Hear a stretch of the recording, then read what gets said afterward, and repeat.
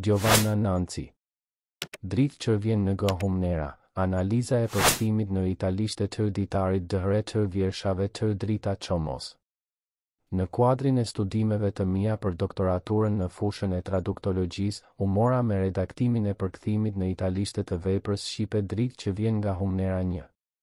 Bëhet fjalë për ditarin me vjersha të drita qomos, e bia e Liri Belishovës, e cila u nda nga jeta në moshën 23 vjeçare, për shkak të një sëmundjeje të pashërueshme, zhvillimin e së cilës vajza e talentuar për shkrimin letrar e përshkruan në mënyrë prekse në shënimet e saj personale, të cilat u mblodhen nga jama pas vdekjes së saj në vitin 1981 dhe u botuan nga shtëpia botuese Onufri në Tiranë në vitin 1997. Edicioni i dytë dhe i tretë dolën përkatësisht më 2001 dhe 2004 nga e njëjta shtëpi botuese, me parathënien e Ismail Kadares 2. Shkrimtari i madh interesohet për talentin letrar të autores së re me fat tragjik dhe, siç shpjegon në një intervistë të lëshuar në rastin e hedhjes në qarkullim të librit në Francë, u angazhua për botimin e shënimeve dhe të vjershave të saj. Libri i drita qomos përbën një befasi për lexuesin francez. E kanë krahasuar me ditarin e famshëm të Ana Frankut dhe në disa aspekte me Pavionin e kancerozëve të Solzhenitsit. Libri i drita qomos është i rëndësishëm, jo vetëm se dëshmon për talentin e një autoreje me fat tragjik, por tregon ç'finesë dhe ç'pasuri shpirtërore mund të fshite. Një dë qomo, dritë që vjen nga humnera, parathënia nga i Kadare, Onufri, Tiranë, 1997, 2001, 2004. Në këtë shkrim i referohem edicionit të vitit 2004. 2 fletoret dhe bloqet ishin në shtëpi, por unë nuk i lexoja për të respektuar intimitetin e saj. Ajo vetë më ka lexuar poezit ose ndonjë pjesë të ditarit. E kam lexuar ditarin pas vdekjes së saj. Atëherë as që mund të mendoja për botimin e tij. Ditari u botua më në fund nga shtëpia botuese Onufri në 1997, në sajt të interesimit direkt të Ismail dhe Elena Kadares. Pas përmbysjes së diktaturës, pasi ishim kthyer në Tiranë bashkë me tim shoq, Macho Çomon, i bëm një vizitë Ismail Kadares.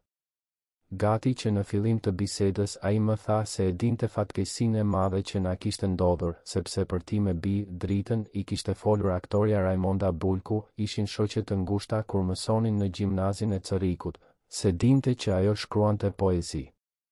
Kur i thash se drita kishte lënë një ditar ku ka shkruar edhe poezit, ai më kërkoi t'i lexonte.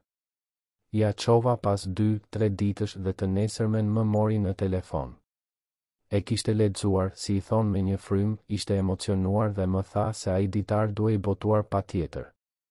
Ai u kujdes për gjithçka, për shtëpinë botuese, siguroi sponsorizimin, formuloi titullin kaq të goditur, suggestionues dhe kryesorja shkroi parathënien që dini. Kështu tregon zonja Liri Belishova gjatë intervistës me gazetaren Else Demo, të lindësh me biografi të mallkuar, shekulli, 11 korrik 2004, f19. Një vajzë shqiptare në një vend që dukej i ngrirë e i mbaruar. Për sytë e lexuesit. Perëndimor, ky është një tjetër befasim. 3. Historia e dhimbshme e dritës e shndërruar në emblemën tragjike të fatit të shumë vajzave të tjera që përjetuan dënimin i pamëshirshëm të internimit nga ana e regjimit komunist, i dha Kadares frymëzimin për një roman të ri, kushtuar vajzave shqiptare që lindën, u rritën dhe u vajzëruan në internim, siç lexojmë në kushtimin e librit. Bëhet fjalë për romanin e penguara, Requiem për Linda B, që u shkrua midis malit të Robit dhe Parisit gjatë verës dhe dimrit 2008-2009 dhe u botua nga Onufri në Tiranë në vitin 2009-4. Disa pasazhe nga ditari i dritës u përfshin edhe në antologjinë e përgatitur nga Ardian Klosi dhe Elsa Demo, e cila përmbledh 28 autor që shkruajnë për ngjarjet dhe përvojat personale në Shqipëri gjatë periudhës midis mbarimit të luftës së dytë botërore dhe përmbysjes së diktaturës komuniste, 1944-1991-5. Ditari dhe vjershat e drita qomos u përkthyen në gjuhën italiane nga zonja Clara Kodra dhe u botuan në fillimin e vitit 2012 nga shtëpia botuese italiane, Rugbettino, me titullin Luce që Skorga dalla Bisso 6. Disa vite më parë, ato ishin përkthyer edhe në gjuhën frënge nga Edmond Tupja dhe ishin botuar në Paris në serinë Lettres Albanaises Letërsia Shqipe, e drejtuar nga vetë Kadareja, të shtëpisë botuese Editions du Rocher, e cila tregon një interes të veçantë për dëshmitë që vijnë nga shkrimtarët që kanë përjetuar tmerret e internimeve dhe të dënimeve në perandorinë ish komuniste, siç ishte ajo e Hoxhës 7. Dritë që vjen nga humnera është një vepër e veçantë, që nuk u lind nga një projekt i mirëfillt letrar, pasi autoria nuk kishte as pak qëllimin e botimit, por buroi nga shpirti i trazuar i një vajze, e cila jetoi ekzistencën e saj tepër të shkurtër në kërcënimin e pashmangshëm të atyre që Kadareja, në parathënien e librit, emërton si dy nga përbindëshat më të zezë të kohës, diktatura dhe kanceri 8. E fuqishme dhe e mbret është përshkrimi i ditarit nga ana e nënës së autores së ndjerë. Dua t'ju kujtoj se ditarin e dritës e kanë quajtur ditari i Ana Frankut shqiptar. Ditari i Ana Frankut është akuza ndaj mizorisë naziste mbi bazën e urrëties raciale për hebrejnë. Ditari i dritës është akuza ndaj skafandrit të egër komunist mbi bazën e urrëties ideologjike e klasore, një lloj tjetër racizmi. Ky ditar 3 Ilda Lumani, Ismail Kadare, vdekja e një poeteje si Drita Çomo, tragjedi, postuar më 06/04/2010 në http, botimet shqiptare, WordPress. Com 2010-0406 Ismail Kadare vdekja e një poeteje si Drita Çomo tragjedi, 01-10212. 4 I Kadare, e penguara, requiem për Linda B. Onufri, Tiranë, 2009. 5 Aklosi, e Demo, Shqipëria kujton, 1924-1991, KB, Tiranë, 2009, F301-314. 6 D. Çomo, Luce Ches Gorga dal Abisso, Prefazione di Kadare, Rubettino, Tatanzaro, 2012. 7 D. Çomo, Cete Lueur Monte del Abme, Përfaqëse de Ismail Kadar, Edition du Rocher, Paris, 2004.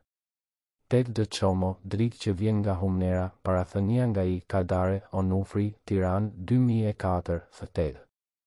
Nuk është vetëm tragjedia e një vajze, por një dëshmi e mira të rinjve me prindër ose të afërm të dënuar. Kjo ka qenë ana më mizore e diktaturës komuniste.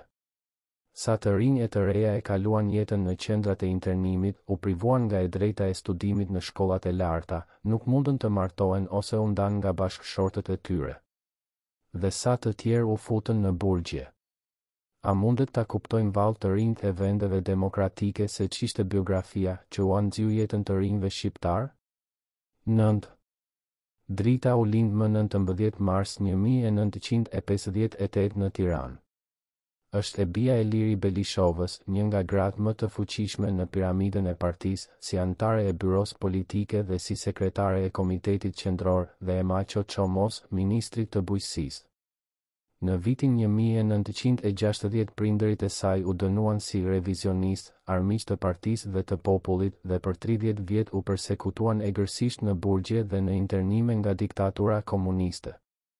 Kur prindërit u dënuan, Drita ishte vetëm 2 vjeçare dhe fillimisht e ndoqi nënën në internim, në rajonin e Gjirokastrës.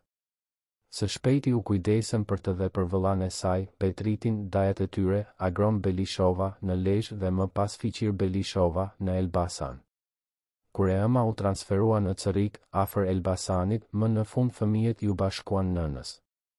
Në moshën 18 vjeçare, Drita u prek nga sëmundja e pashërueshme që ja hoqi mundësinë që të kryente gjimnazin dhe që ja kufizoi tmerrësisht jetën e shkurtër që I mbeti.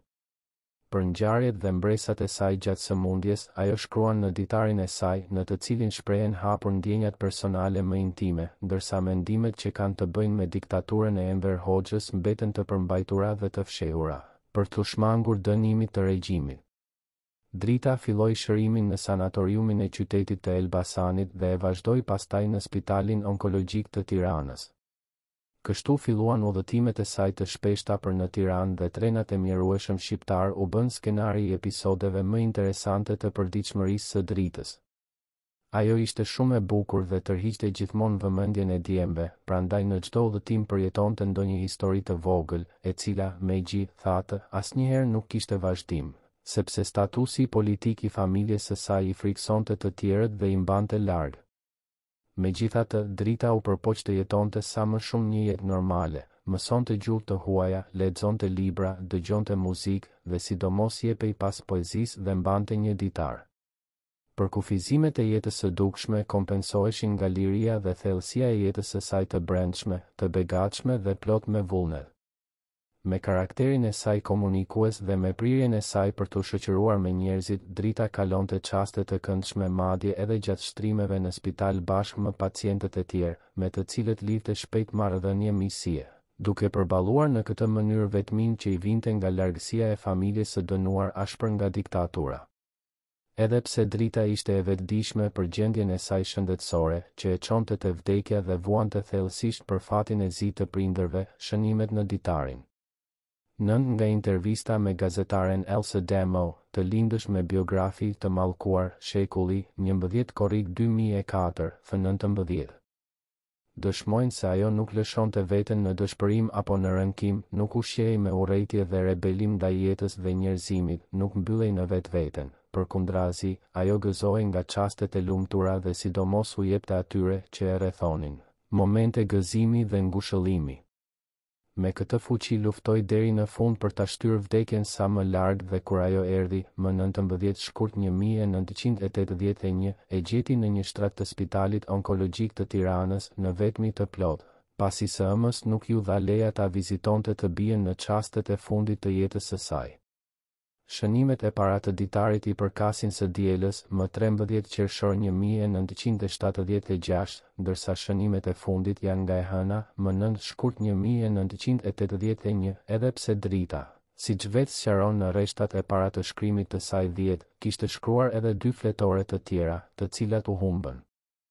Vepra e botuar, pra, siç shkruhet në shënimet hyrëse të librit, nuk është e plotë. Zonja Liri Belishova, në një intervistë me gazetaren Else Demo, tregon se dorëshkrimi përbëhet nga 600 faqe dhe shpreh shpresën se dikur do të zbulohen fletët që mungojnë, për të cilat ajo ka dijeni. 11 fragmentet u zgjodhen në bazë të përmbajtjes, siç shpjegon më tej zonja Liri. Kjo zgjedhje u bë sepse jeta e saj ishte kaq monotone sa ditët përsëritnin njëra tjetrën. Në dorëshkrim kishte pa fund fragmente autorësh nga letërsia, listë librash që vajza e re i pat lexuar apo që mendonte të lexonte, dhe së dyti janë hequr paragraf intime për të mos fyer ndonjë person që sot është gjallë 12. Rrëfimet e botuara përshkruajnë vetëm disa ditë në muaj, pa ndonjë vazhdimsi të rregull.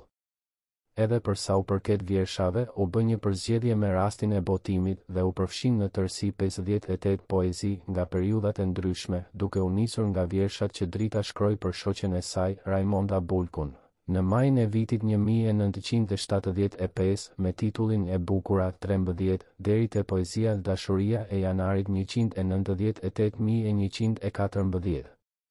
Përveç 10 e diel, 13 vj, 1976, përsëri vendosa të shkruaj. Uroj që kjo fletore të mos ketë fatin e dy të tjerave. Në fusnotën përkatëse që u bazohen informacioneve të treguara nga zonja Liri Belishova, lexohet, 2 fletoret e para të ditarit, ku kishte dhe mjaft poezi, i kishin humbur. Një blok me shënime, pas botimit të parë të këtij libri, na i dha e shoqja e një ish oficeri të sigurimit. Dëgjohen, dritë që vjen nga Humnera, parathënia nga i Kadare, Onufri, Tiranë, 2004, f17. 11 janë disa fletore dhe bloqe. Në fletore shkruante kur ishte në shtëpi, kurse në bloqe kur ishte e shtruar në spital. Bllokun e vogël mund ta fuste në xhep kur largohej nga dhoma për të evituar humbjen. Gjithsej janë mbi 600 faqe ditari, disa poezi e shkrime me përmbajtje direkt kundër diktaturës i shkruante në fletë të veçanta dhe i mbante të përziera me shumë fletë të tjera, me shënime e detyra shkollore, me fletoret e librat e shkollës që të mos binin në sy në rast kontrolli. Fatkeqësisht disa prej këtyre, si një variant i dashurisë siberiane, një poezi e gjatë mbi Nako Spirun, disa shënime mbi dimrin e vetmisë së madhe, 3 strofat e poezisë Skifteri për diktatorin, eti, nuk i kam. Si duket i ka grisur në momente të acarimit të situatës. Fjalimi nxjerrën nga intervista me gazetaren Else Demo, të lindësh me biografi të mallkuar, shekulli 11 korrik 2004, f19. 12 nga intervista e lartë përmendur. 13 dëgjohen, dritë që vjen nga humnera, parathënia nga i Kadare, Onufri, Tiranë, 2004, f103, 104. Këtyre, në fund të vëllimit u shtuan edhe 5 vjersha që, siç lexohet në fusnotën e vjershës së parë të këtij grupi, skifteri i Gjë, Swiftit, drita kishte shkruar në fletë të ndryshme, të përzjera me fletore shkolle dhe libra, ndërsa nuk i kishte hedhur në ditar disa nga droja prej sigurimit, të tjerat sepse i quante të papërfunduara, 15. Nga lindi interesi për këto shkrime intime të një vajze fatzeze, së cilës fati nuk ja dha mundësinë të shprehë më tej talentin e saj krijues? Arsye të dukshme jepen nga Kadareja në parathënien e vëllimit, ku mjeshtri i artit letrar ia njeh shkrimtare së re për katësinë në botën e krijuesve, fal fuqisë gjallëruese që buron nga shkrimet e saj, të cilët nga dhënjejnë mbi terrorin komunist, mbi sëmundjen fizike, mbi padrejtësitë e botës reale, mbi vetvdekjen dhe i japin jetë një bote tjetër, botës letrare, që nuk kufizohet prej asnjë ligji toksor. 16. Tiparet e veçanta, që dallojnë shkrimet e drita çomos nga veprat letrare të mirëfillta, i bien në sy poeteshës Klara Kodrës, e cila ndërmerr punën e përkthimit të tyre në gjuhën italiane. Në vjershat që ajo i kushton shkrimtares së re fatzeze dhe në komentin e saj letrar, të cilët plotësojnë vëllimin e botuar në italishten, përkthyesja thekson fuqinë e ditarit dhe të vjershave të dritës për të përhapur një mesazh të ngritur, sublim, me një formë letrare shumë të thjeshtë. Bëhet fjalë, shkruan përkthyesja, për një vepër, arti i së cilës përbëhet, në mënyrë paradoksale, nga mungesa e artit. 17. Ditari përbëhet prej faqesh të ndryshme, qoftë nga ana e përmbajtjes, qoftë nga ana stilistike. Një pjesë të kësaj vepre e përbën kronika e spitalit dhe e zhvendosjeve për shkak të tij, hyrjet dhe daljet në ndërtesën e trishtueshme, analizat, shtimi ose paksimi i leukociteve, grafitë e njëpasnjëshme, portrete të sëmurësh të tjerë. Pasditet e mërzitshme, vizitat e të njohurve, ardhja e njeriut të dashur, prap analiza, grafi, shpejtim ose ngadalësim i përkohshëm i hapave të vdekjes. 18. Pjesa tjetër e ditarit përbëhet nga shqyrtimet e saj të mbreta psikologjike, që dëshmojnë pjekurinë e mendimeve të vajzës së re, thellësinë e shpirtit të saj, dashurinë e saj ndaj jetës, motivi, ky i fundit, që shoqëron të gjitha shkrimet e saj. Për të përmendur janë gjithashtu disa përshkrime peizazhesh që dallohen për lirizmin e 14 i bidem, f181, 182. 15 në fusnotën në fjalë jepen gjithashtu informacione rreth kësaj lirike. Skifterin e ka shkruar për diktatorin.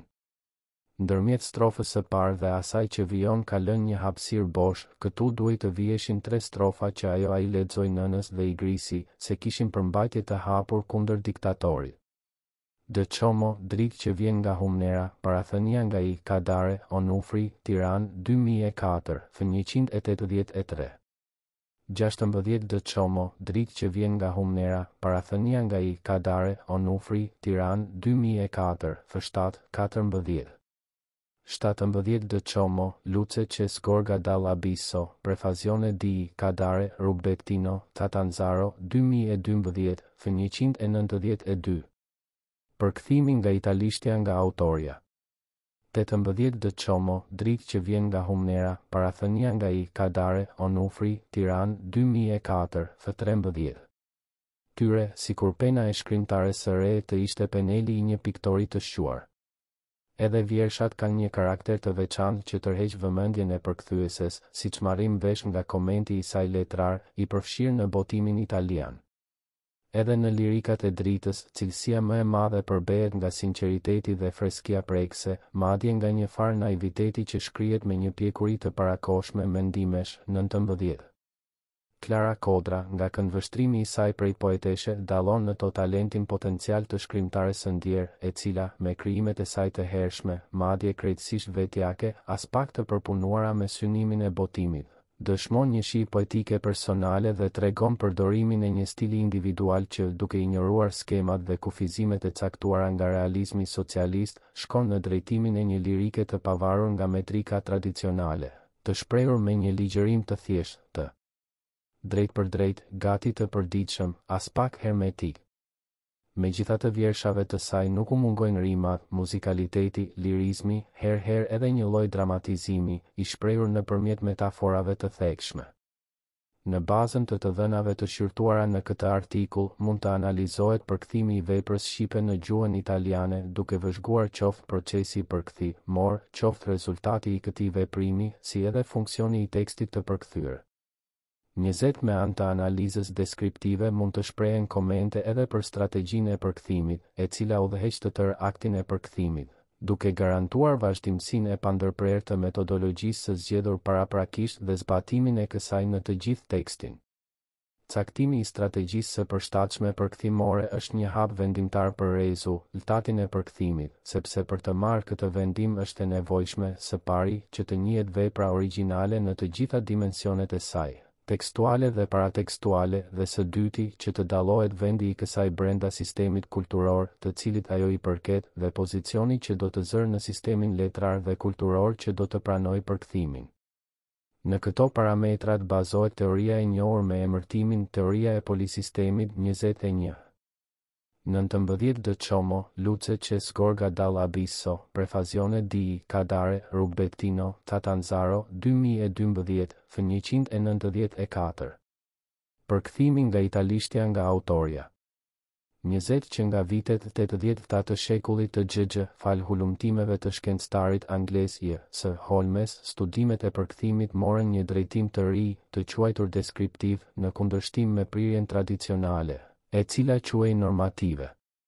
Dallimi qëndron në mënyrën se si përkthimi studiohet dhe trajtohet nga shkencëtarët. Studimet deskriptive të përkthimit, Descriptive Translation Studies, DTS, mbajnë kontakt të drejt për drejt me dukuritë empirike që i përkasin përkthimit, sipas një perspektive analitike të trefishuar që merr përsipër përshkrimin e produktit, të funksionit dhe të procesit të përkthimit. Studimet normative, përkundrazi, bazohen kryesisht në parimet dhe modelet teorike për të paracaktuar çfarë është përkthimi, për t'i dhënë atij një vijë teorike, së cilës produkti dhe procesi përkthimor duhet t'i afrohen. J.S. Holmes, Translated. Papers on Literary Translation and Translation Studies, Rodopi, Amsterdam, 1988. 21 formulimi teorik i sapo përmendur zhvillohet brenda së ashtu quajturës teorie e polisistemit, themeluesi i së cilës është shkencëtari i njohur i Izraelit Itmar Even Zohar nga Universiteti i Tel Avivit, i cili në fillim të viteve 70 formulon këtë teori sipas së cilës vepra, nga e cila rrjedhin riformulime të mëtejshme që ofrojnë jo vetëm një mbështetje shkencore teorike, por edhe një metodologji konkrete për të analizuar një përkthim. I tillë është rasti i teoricienëve që kanë formuar grupin shkencor Shkolla e Manipulimit 22 dhe kanë botuar një përmbledhje artikujsh 23 veçanërisht interesante, ku është i përfshirë, ndër të tjera, një shkrim që na ofron mjaft shkase gjatë kësaj analize të përkthimit. Bëhet fjalë për artikullin me titull On Describing Translations SHC. Mbi përshkrimin e përkthimeve, në të cilin autorët Jos Lambert dhe Hendrik van Gorp propozojnë një skemë me anën e të cilit mund të krahasohen teksti origjinal dhe përkthimi në perspektivën e sistemeve letrare ku marrin pjesë, duke përshkruar edhe marrëdhëniet e tyre. 24 skema e tyre parashikon 4 faza, sipas të cilave përkthimi do të analizohet. E para fazë kërkon që të mblidhen të dhënat paraprake për veprën, si PS. Informacione për kapakun, për metatekstin, për strategjinë e përgjithshme. E dyta merret me organizimin e tekstit në nivelin makro, tekstual, DMT. Për sa u përket ndarjes në kapituj, strukturës së tregimit, elementeve veçuese të autorit, faza e tretë i përket nivelit mikrotekstual të veprës dhe ka të bëjë me identifikimin e ndryshimeve në nivele të shumta gjuhësore, leksik, sintaks, gramatik, këndvështrimi dhe modaliteti i tregimit. Faza e fundit përbehet nga letrare nuk duhet të studiohet si një njësi individuale dhe e izoluar, por si pjesë e një sistemi letrar, i cili merr gjithashtu pjesë në një rend më të gjerë me sisteme të ndryshme. Edhe letërsia e përkthyer zë vend në këtë polisistem dhe pozicioni i saj është i lëvizshëm, mund të jetë parsor apo dytësor. Kur letërsia e përkthyer mban pozitën parsore, ajo merr pjesë në formimin e thelbit të polisistemit. Është një fuqi përtëritse. Përkundrazi, kur gjendet në pozitën dytësore, siç më shpesh ndodh, ajo përfaqëson një sistem periferik brenda polisistemit dhe nuk ka ndikim të madh në zhvillimin e sistemit qendror, por përbën një element konservativ. Sipas Zoharit, vendi që letërsia e përkthyer mban në polisistemin letrar vepron mbi strategjinë përkthimore. Nëse letërsia e përkthyer është parsore, përkthyesi ndihet i autorizuar që të shkelë rregullat konvencionale dhe të krijojë një tekst që riprodhon marrëdhëniet tekstuale të originalit, ndërsa nëse është dytësore, përkthyesi ndjen detyrimin që të ndjek modelet e letërsisë së mbërritjes. Even Zohar, The Position of Translated Literature Within the Literary Polysystem, 1978, në Levenuti, The Translation Studies Readers, Routledge, London, New York, 2000, F192, 197. 22 Shkolla e manipulimit, Manipulation School, është grupi studimor i themeluar rreth viteve 80 nga anëtarët e shoqatës ndërkombëtare e letërsisë krahasimtare me seli në Belgjik, Izrael dhe vendet e ulta, që kanë organizuar konferenca dhe takime mbi temën e letërsisë së përkthyer dhe kanë përvetësuar shumë nocione të përpunuara nga dy eksponentët e teorisë së polisistemit, Zohar dhe Touri, dhe kanë propozuar një metodë pune në fushën e traduktologjisë të bazuar në ndërveprimin e pandërprerë të praktikës me teorinë. Ndaj, Introducing Translation Studies, Theories and Application, Routledge, London, New York, 2001, F119, 121. 23 të Hermans, ed. The Manipulation of Literature, Studies in Literary Translation, Krumhelm, Betkenham, 1985.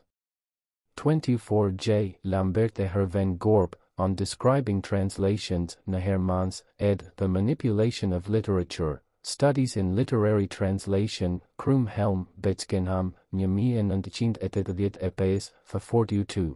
53. Krahasimi I të dhënave mikro dhe makrotekstuale në mënyrë që të dallohen normat e përkthimit dhe të zbërthehen marrëdhëniet ndërtekstuale ndërmjet teksteve të tjera, përfshirë përkthimeve dhe ndërsistemike me zhanret e tjera. Vendi në dispozicion në këtë shkrim nuk është I mjaftueshëm për një analizë të tillë të plotë, por nga ky formulim teorik mund të nxirren disa parametra të dobishëm për shqyrtimin e çështjeve përkthimore që vijojnë. Përkthimi I ditarit, ndryshe nga përkthimi I vjershave, që I kërkon përkthyesit një vëmendje të veçantë ndaj muzikalitetit, ritmit, strukturës metrike, etc.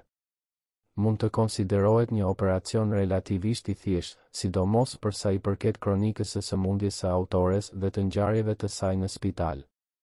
Më ndryshe ndodh, gjithsesi, në ato pasazhet ku shkrimtarja shprehet në mënyrë poetike, ku përdor ligjëratën e drejtë dhe shprehjet e gjuhës së përditshme, ku hasen elemente kulturore që kërkojnë zgjedhjen përkthimore të posaçme, ose përshtatje me kulturën e mbërritjes ose ruajtje sipas kulturës origjinale 25, duke ushtruar një ndikim të fortë mbi caktimin e strategjisë globale 26. Metoda e përgjithshme e punës, si edhe solucionet e ndërmarra nga përkthyesja në disa raste të veçanta.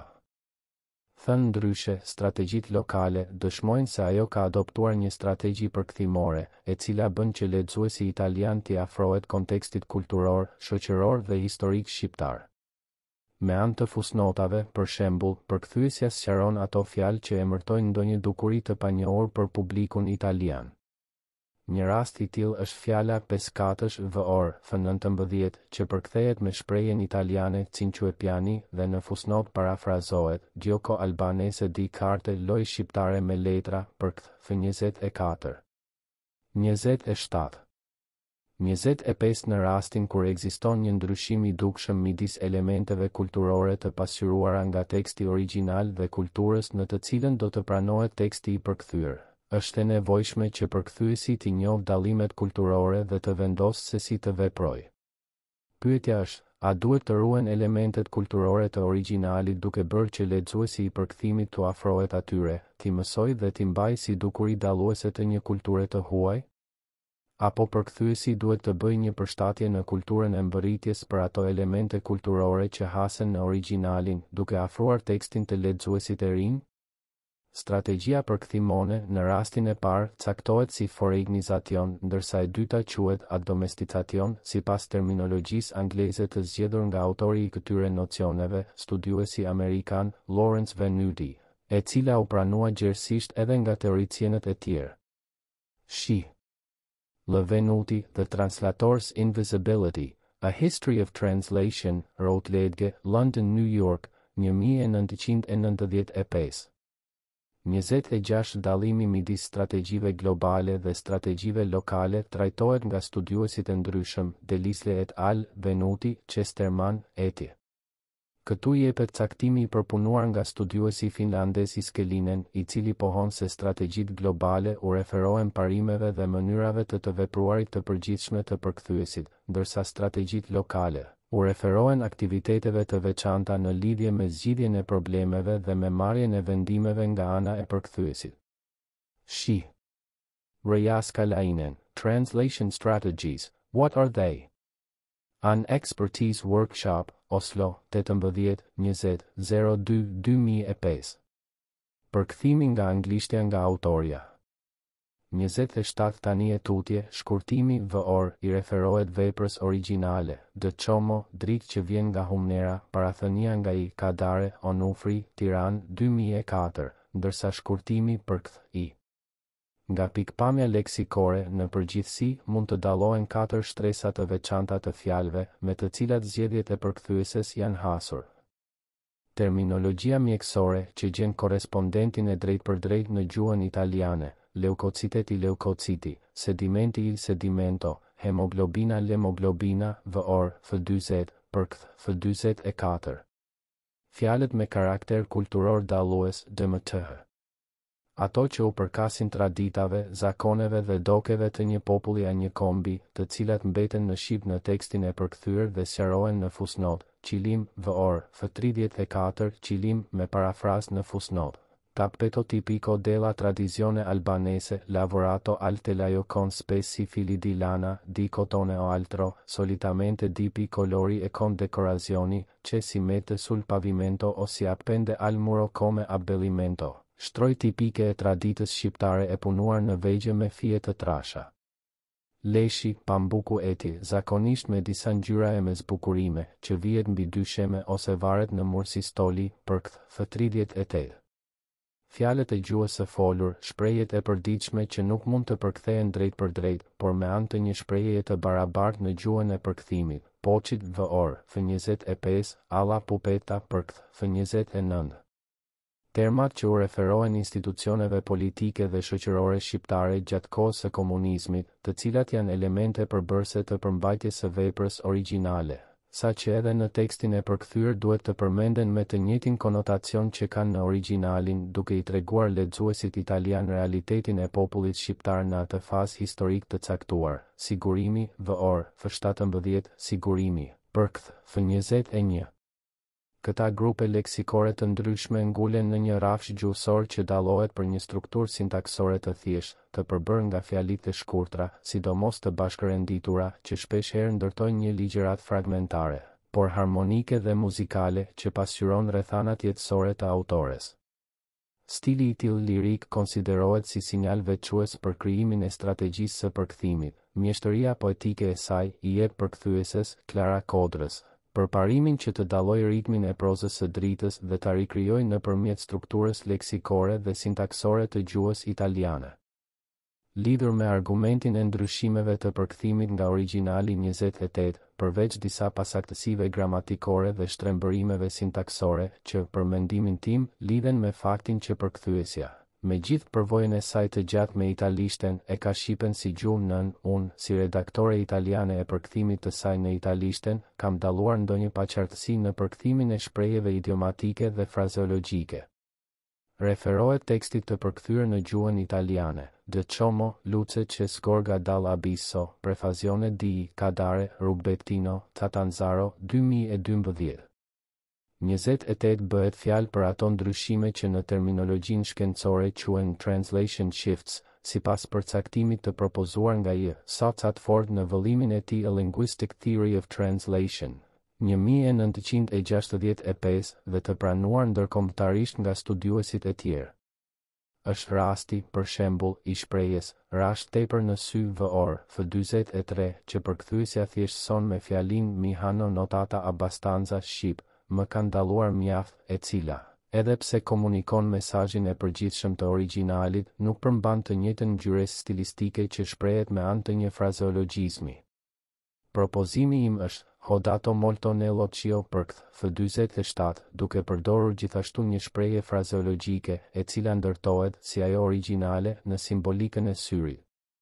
Në rastet të këtij lloji që janë relativisht të numërta, ndërhyra në punën e bërë duke përshtatur tekstin e përkthyer me kriteret gjuhësore të italishtes dhe sidomos për të saktësuar ato nuanca kuptimore dhe shprehëse, që herëherë mjetet ekspresive të përkthyesës nuk kishin arritur efektin e krijuar nga shkrimtarja në tekstin origjinal.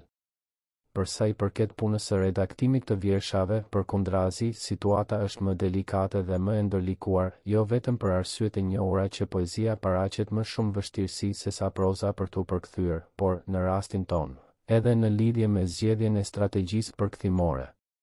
Sipas mendimit të zonjës Klara Kodrës, vjershat e dritës janë vjersha lirike të çiltra e naive, gjysmën e bukurisë të së cilave e përbën muzikaliteti 29.